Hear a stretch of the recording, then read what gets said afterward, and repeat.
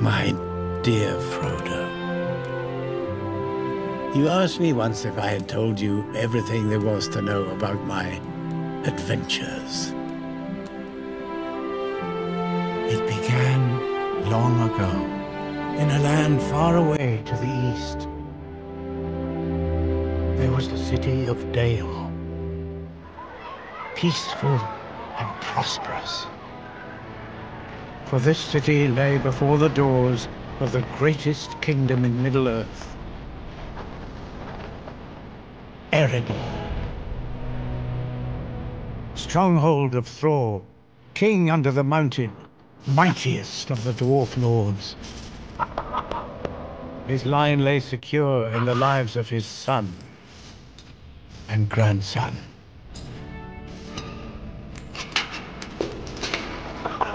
All would pay homage to him, even the great elven king, Thranduil.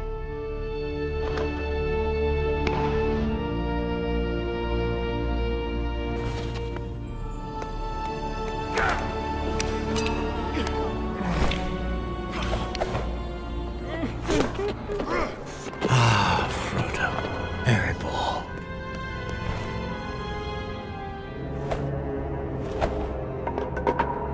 My liege, our king asks you to go and oversee today's mining operation. Built deep within the mountain itself, the beauty of this fortress city was legend.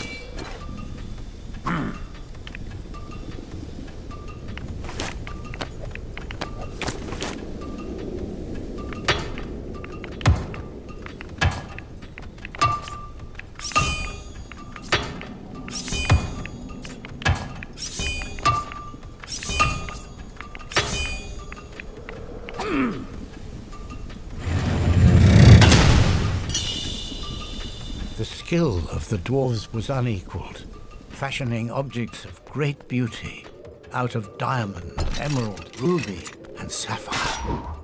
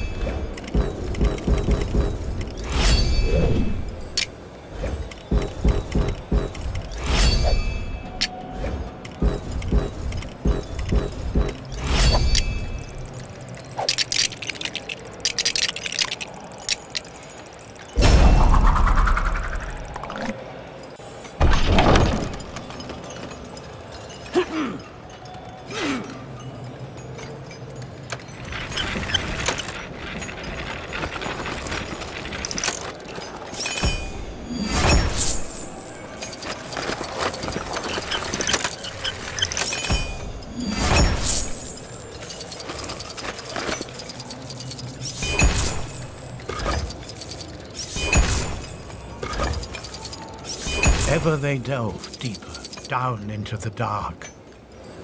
And that is where they found it. The Arkenstone, the heart of the mountain.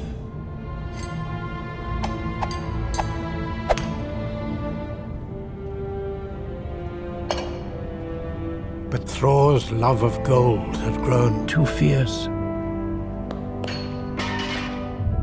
A sickness had begun to grow within him. And where sickness thrives, bad things will follow. The first they heard was a noise like a hurricane. Barlet! Sound the alarm! What is it? Dragon! Dragon!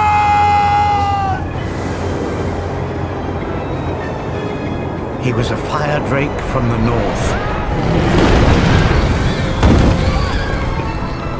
This city of men was nothing.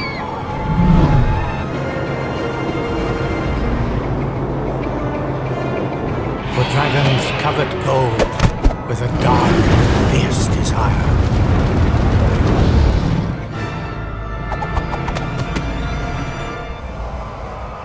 Smaug had come.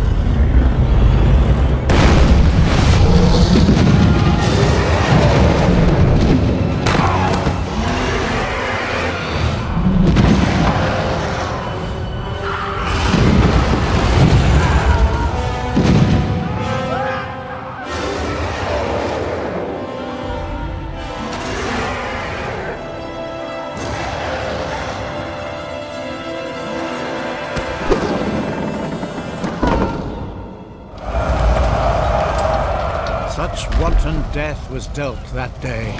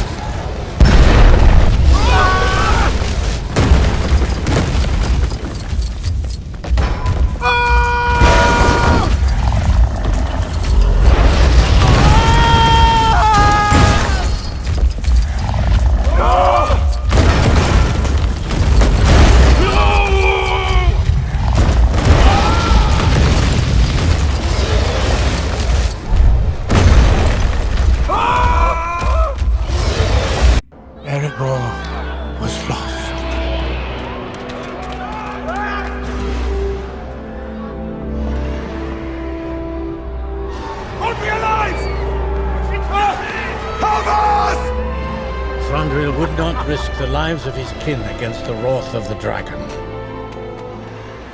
No help came from the elves that day, nor any day since. The young dwarf prince never forgave, and he never forgot.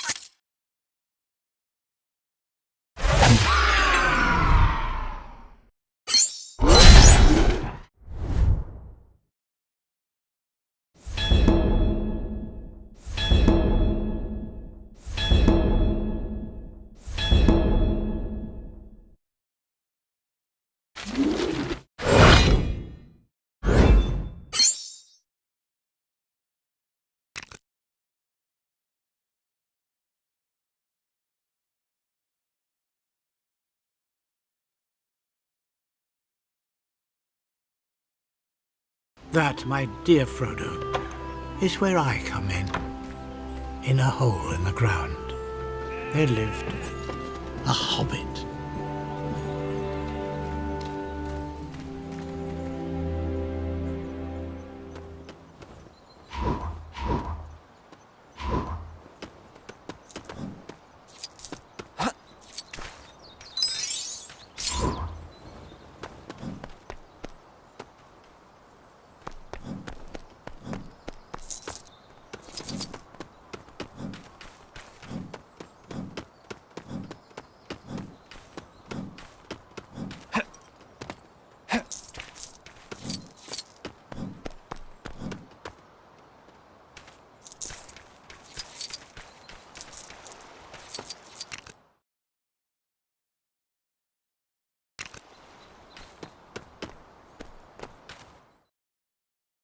The Hobbit is a curious creature, brave and resilient, yet undeniably a creature of comfort.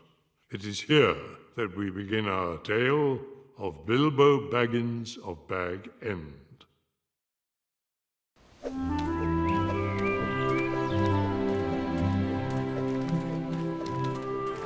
You know, some people are beginning to wonder about you, Uncle. They think you're becoming odd. Odd? Oh. I'm not the same hobbit I once was.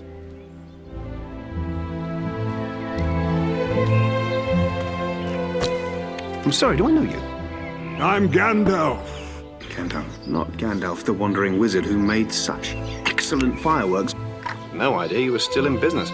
I'm looking for someone to share in an adventure. What? No. Wait. We do not want any adventures here. Good morning.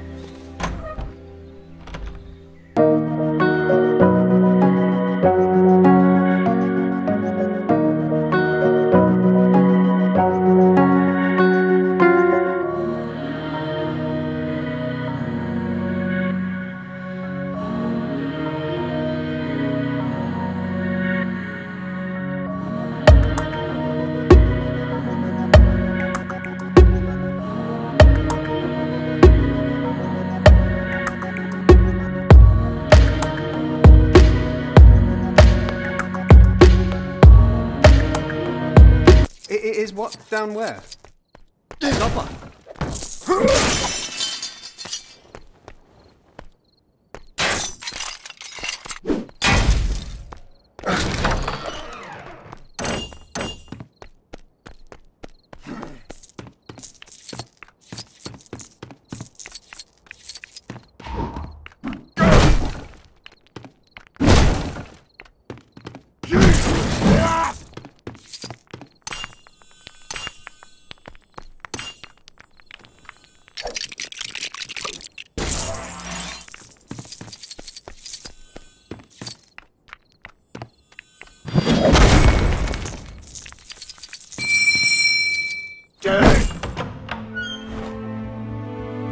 Balin, at your service. Oh! Ha ha! Evening, brother.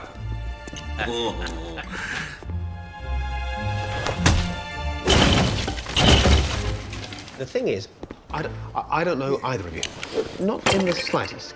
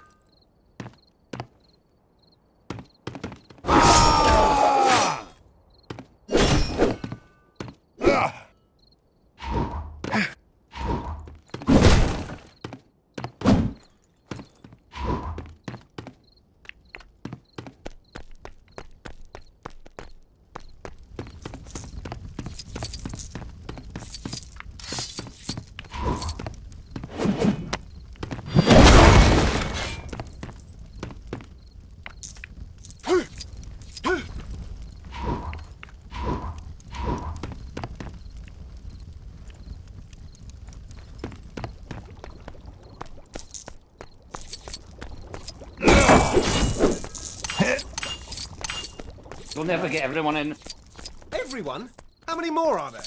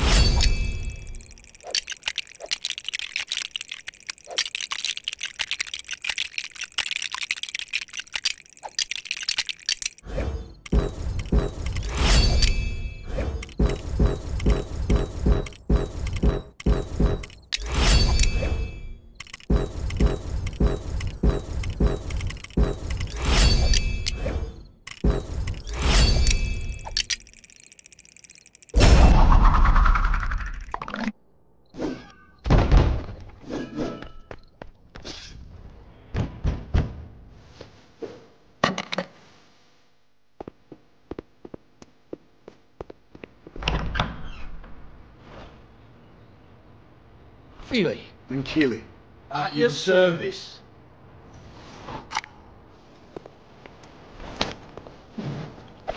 Careful with these. We've just had them sharpened. When do you want this? Mr. Dwalin. Any more? He said there'd be food. And lots of it. He said. Who said?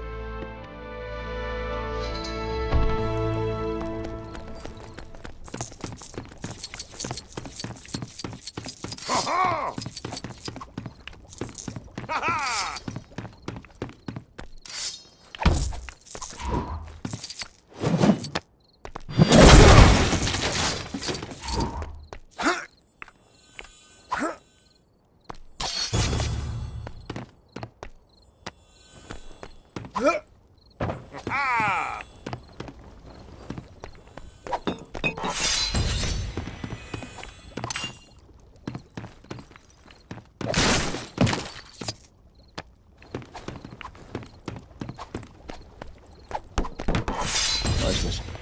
I don't know. I'm just supposed to be cheese. It's gone blue.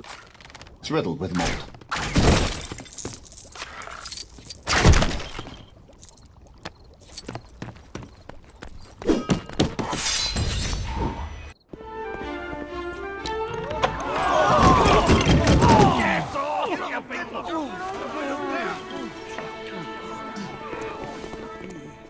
Gandalf. My dear Bilbo. What on earth is the matter? What's the matter? I'm surrounded by dwarves. What are they doing here? Oh, they're quite a merry gathering. Once you get used to them. Keely. Oin, loin. Darling. Biffa buffa bomba. Nori. Not my prize, thank you. Ori. I don't want to get used to them. The state of my kitchen.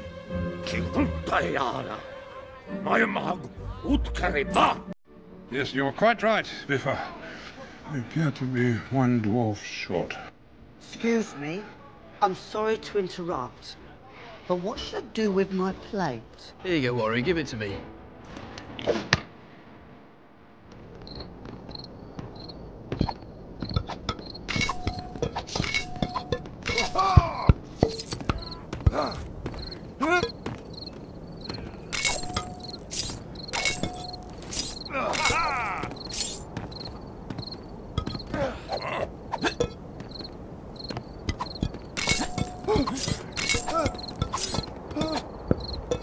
That's my mother's Westfarthing potter. It's over 100 years old.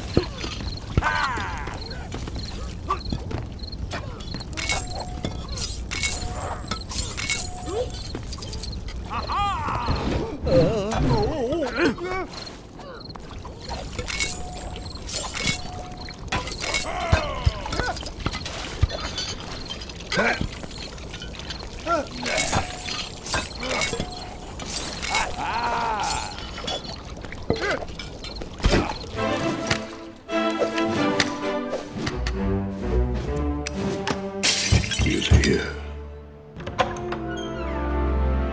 Gandalf.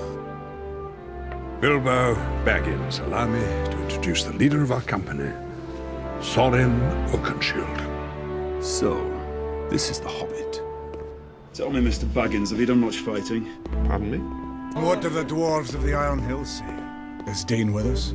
They say this quest is ours, and ours alone. You're going on a quest? Far to the east lies a single solitary peak. The Lonely Mountain. When the barons of yore return to Erebor, the reign of the beast will end. So, what beast? The dragon Smaug has not been seen for 60 years. Perhaps the vast wealth of our people now lies unprotected. The front gate is sealed. There is no way into the mountain. That, my dear Balin, is not entirely true. If there is a key, there must be a door. The answer lies hidden somewhere in this map. The task I have in mind will require a great deal of stealth. That's why we need a burglar. A good one, too. An expert, I'd imagine.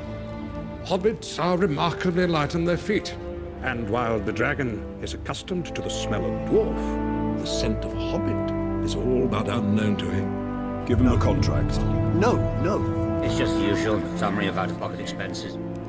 Time required, remuneration, funeral arrangements, so forth. Funeral arrangements?